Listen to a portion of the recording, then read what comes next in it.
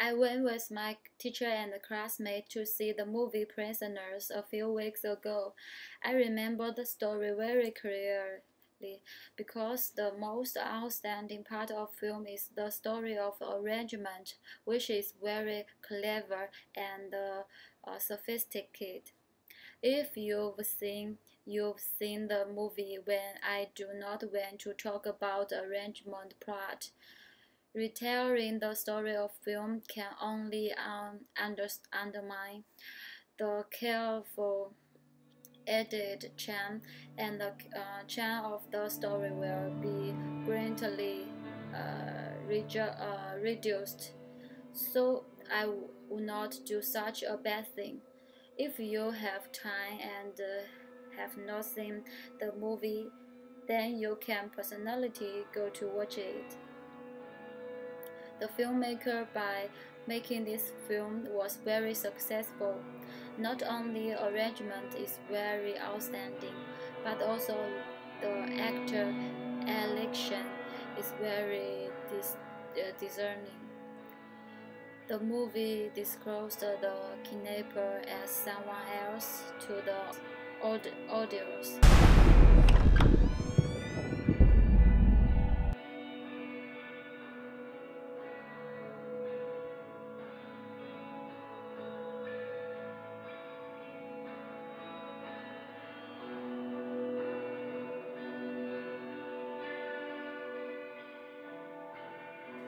At the same time, interferes with plot wishes. Killer Dover torch the innocent person Alex Jones, which effectively stimulate the audience emotion and vision. Nietzsche said, "To see others suffer does one good. To make others suffer even more." This is a hard saying, but ancient, mighty, human, all too human, pride supreme. Without cruelty, there is no festival. Kiddover to the later part is also not sure whether Alex is the kidnapper, but he did not stop the torch the boy, and the torch intensified. In the other hand, he tortured the boy in addition to a main reason to find his daughter's whereabouts. Another reason is that he was through the torch the others to release himself suffering.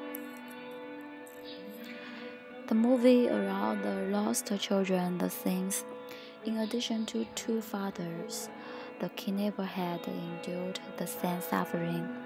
This led her to take away other people's children, which behavior is not uncommon in humans.